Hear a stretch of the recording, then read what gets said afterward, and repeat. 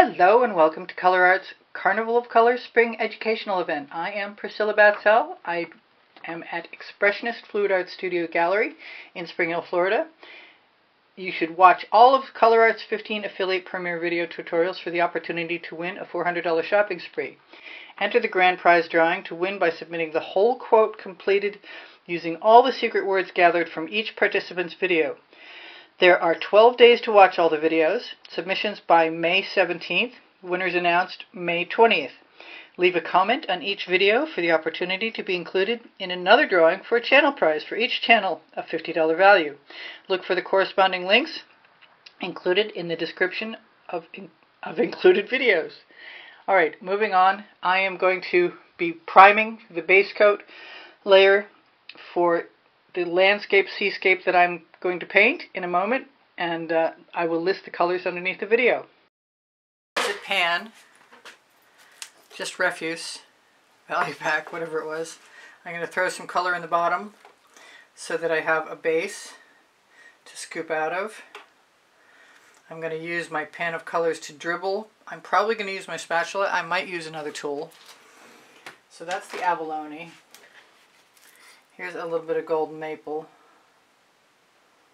I don't want to use a lot because I love golden maple. That's a primary element. Then I have a new Misty Olive, which is a Prizm pour.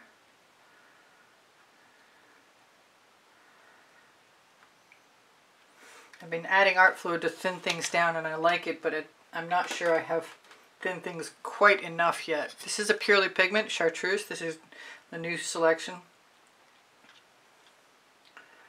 Purley pigments. I'm going to throw a few rogue colors in there, like Perfectly Peacock. That's another Purley pigment.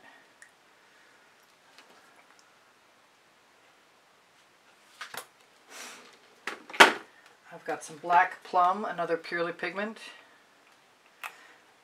The first time I made this sort of artwork, tide pools, I think I was using leftover paints. So if it looks like a mess, that's what we're trying to imitate. This is Aztec Bronze. It's a Vivid Intense.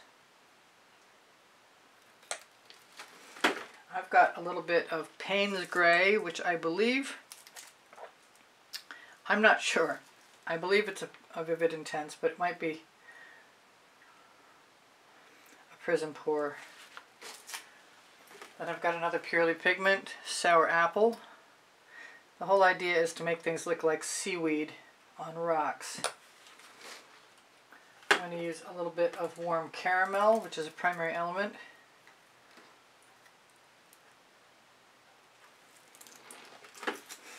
And some Chestnut Brown, another primary element.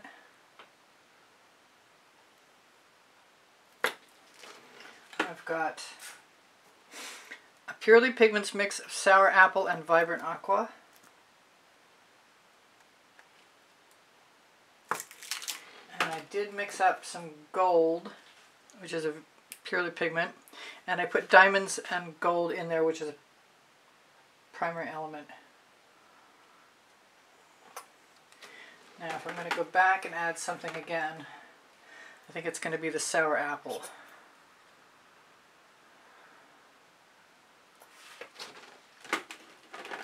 I don't know how this is going to work. It makes me nervous. Take my shovel out of the way for the moment. Bring my 12 by 16 back in. That's my edge catcher. I'm going to probably use that in a minute. I haven't done this exactly like this, so I am definitely nervous.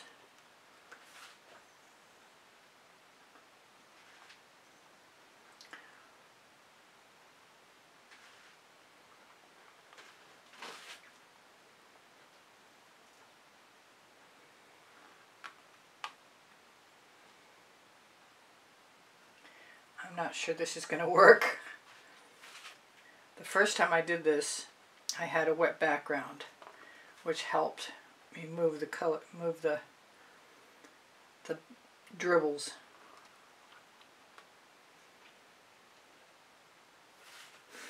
And I thought about wetting the background, but I wasn't sure what to use. I have something that was a clear product, but I can't remember what it was called, and I tossed the bottle a while ago.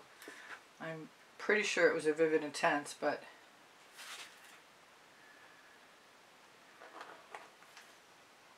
now I've also got a pan, excuse me, a pour cup,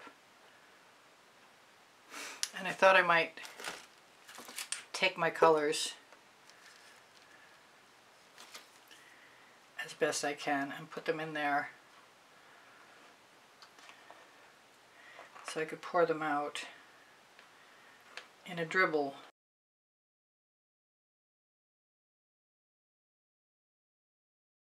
My secret words are brush strokes of life. That's brush strokes of life. Write them down. Some colors in the bottom. I thought about using a palette knife, and I could, but I'm going to try this first.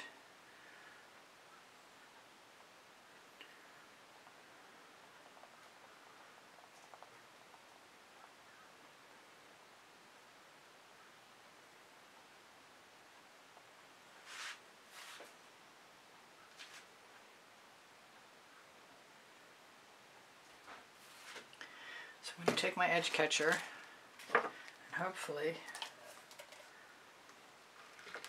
let everything drip over to the side a little bit, and probably down and maybe up. I think up is next. And the whole idea is seaweed covered rocks. So whatever we get is what we get. And then we'll put a horizon line in.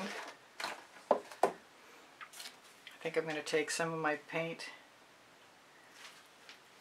my dribbled paint, put it across the bottom, let it run over the side.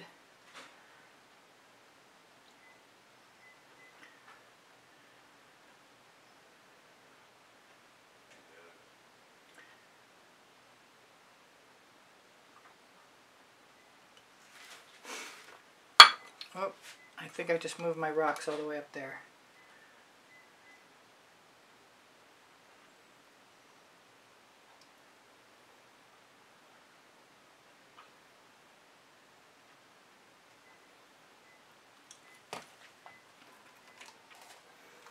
Let's let everything go up again. And we'll put an island in or something. I want to scrape off my spatula. I still kind of want to try the palette knife,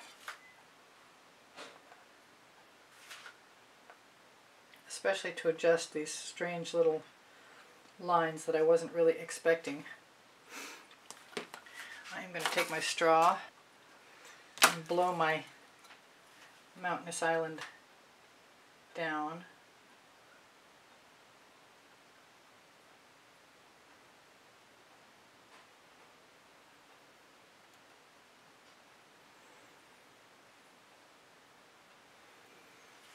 Wipe my painty finger off. Let this run across again, because that's going to be my landmass.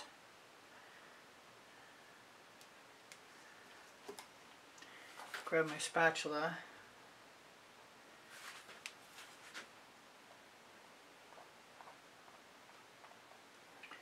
Pull some trees up.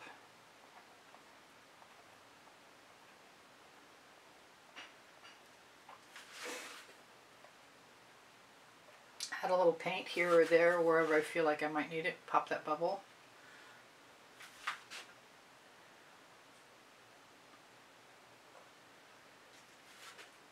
Snag a little paint here or there, as I said.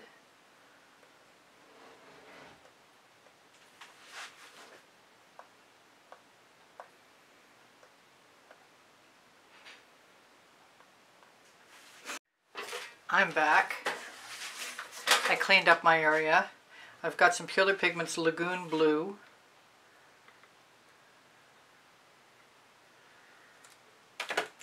I'm going to use a little bit of the chartreuse.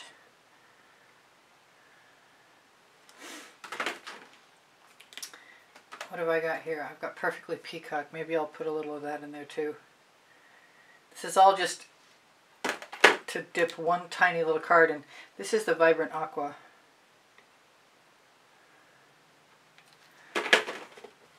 Now I'll bring my painting back. Sans the bubble I just saw and had to pop. Actually, I didn't pop it, but I will now. I could have torched in between. It's not a bubble, it's a thing. And that's a cat hair I just watched fall. I want to grab a playing card, which is a better call on my part, and mix those colors together.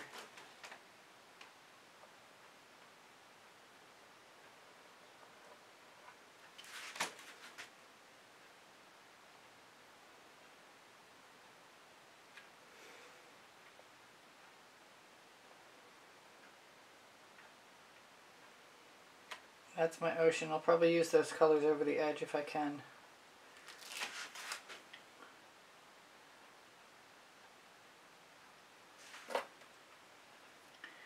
Take a little bit of that skewer paint.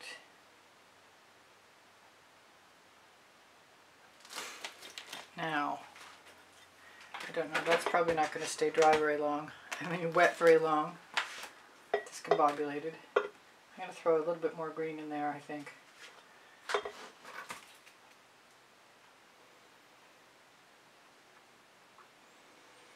And I can always add some more paint tomorrow. In the meantime, I'll take that off the card, put it over the edge. So what I want to do is take a little bit of the Vivid Intense White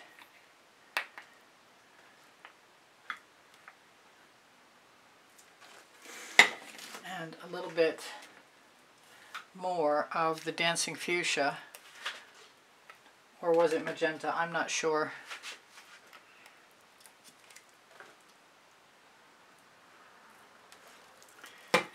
Grab my spatula, sans that piece of paint that I just picked up.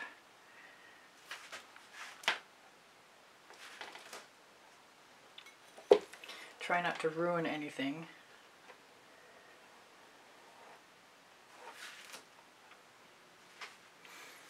Maybe a little more white right on the actual painting would be helpful.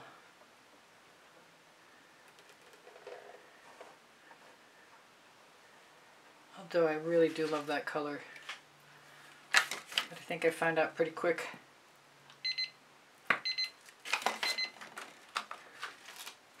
So don't forget about the drawing. You'll find the information you need underneath the video.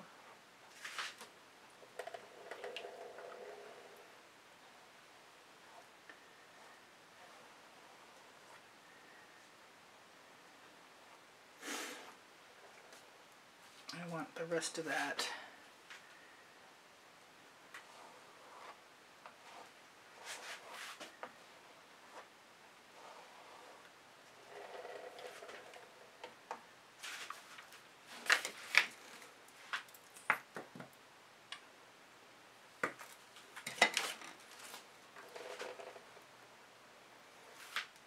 Better be quick.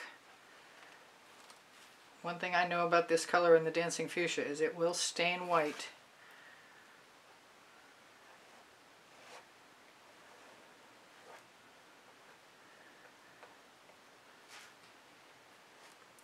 I also fixed up my edges while I was on the break. I think I'm going to put a little orange sun in there.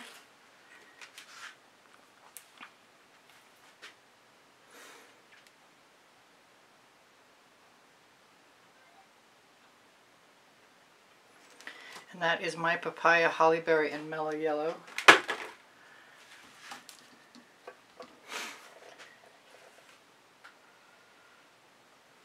Okay, that did not blow out round, so I'm going to round it out. Now with more time I could probably be more elaborate about the sky. Change the height of the island a little bit so it looks less uniform.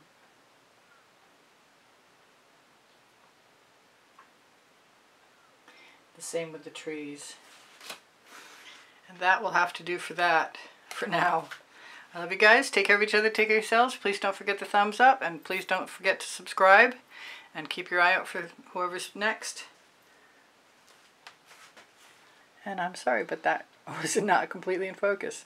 Alright, take care of each other. Take care of yourselves. Bye for now. Priscilla out.